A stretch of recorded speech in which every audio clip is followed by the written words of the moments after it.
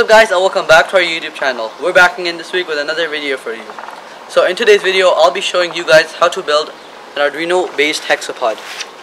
You saw it walking a couple of seconds ago, so let's get into how to build it. To assemble one of the legs, you will need the following. These three 3D printed pieces, these three servos, and 3 of these half shafts, and also you'll need 8 screws. For the first step, we will need this piece, so we can move these two back, and we can also move one of the servos back. So we're going to start by putting one servo down over here. As you can see that there is this little cut over here where the servo wire is supposed to go through.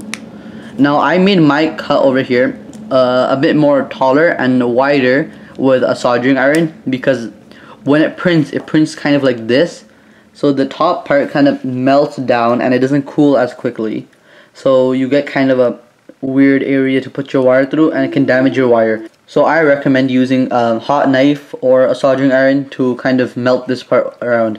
So now the next step is to screw it down. Add one screw there and one screw over here. After doing these 2 screws, you do the same thing on this side. So we have our servo, put it in just like this so the sticker is facing the inside, goes through, and now you just screw it on. So the next step you have to do is make sure that this servo is on the right degrees. You can do this by putting your half a shaft on and turning it to the left.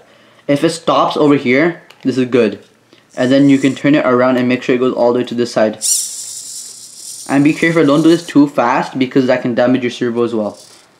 So after we do this, we do the same thing with this side. Now keep in mind, if you don't do this and you upload the code, then it will not work because it tells it what degrees to go on. If the degrees are wrong, then it won't work. So you do the same thing with this one. If it's too much, you just take it off and put it on the right angle. And this one's done too. The next step is to get this piece, which is going to be the foot, and we connect it on like this. You can see that there's a place for the screw and the shaft to go through. You can just kind of put it in right there and screw it on. So here's what it looks like so far. The next step is to get your last piece, and right now we're not going to focus more on this. We're going to fix this piece first. So I did the same thing with the soldering iron. Just make sure you don't cut it too much because that's going to ruin your piece entirely. So you have to be really careful when you're doing this. Now I put this here, and it's the same thing with the middle piece over here. Just put 2 screws through here and the wire goes there. So the last step to build this leg. So now back to assembling the leg, you push this over here and it should kind of snap on pretty easily. Here's the leg when it's done. There's only one small thing left to do, and that is to put the last shaft on. And do the same thing that you did with these ones. Make sure it's at the right angle. Right now mine is at the right angle. And the way it's going to work is that this part's going to go on the body of the hexapod and it's going to snap on like this. So it's going to kind of stand up somewhat like this.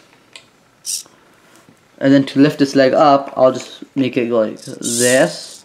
Go forward, put the foot down, move back. That's the main code to make it go forward. And I have all the other legs done right here. Here's one more that I did earlier. The other 4 are upstairs in my room, and I'll show you guys them right now. This is how the robot is going to look when it's kind of like, you know, put together. This is the body plate. We didn't show this earlier. It was 3D printed. You can see how all of these kind of match this. They slide in the holes, you screw it down, and that's how it's going to be. Each of them are going to kind of just snap in like there. And we have 6 screws over here. Right there, those are 6 screws. And this is the Arduino and the kind of the electronics, the brains of the whole robot. Here's the Arduino Mega, and here is our motor driver shield. It has, I think, around like over 70 pins. You can see somewhere over here, I'll tell you. And this kind of just goes on over here, backward like this. The battery, we're gonna put the battery at the bottom, and we're gonna connect it with string, because gluing it will damage it. See how we tried gluing it a couple days earlier? Didn't really work out too well. So yeah, now I'll show you guys how to assemble this part. So the next step is you screw your Arduino Mega down. There's 2 screws over here, and there are also 2 little holes on the body plate. You can screw it down over there. You can also flip it around, screw it on this side, whichever side suits you the best. The next step is to put your servo motor shield or Arduino Mega shield on top of your Arduino Mega and connect the wires. Another thing that I did was that I connected the battery at the bottom, and I'll just connect the servo motor shield, and then I'll connect the servos onto it.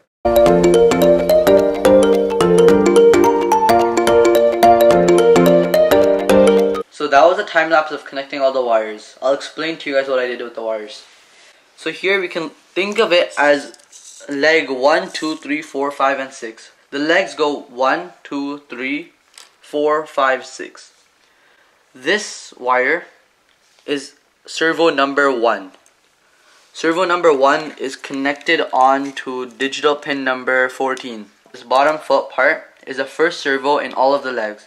So this is 1, 2, 3, 4, 5, 6, 7, 8, 9, 10, 11, 12, and so on until 18. The wires go from digital pin number 14 to digital pin number 31. Here's a small demonstration of it walking. It's going to walk forward for a bit and then it's going to turn to the right. For the Hexapod, I'm using a ripple gate. You could use whatever gate you want.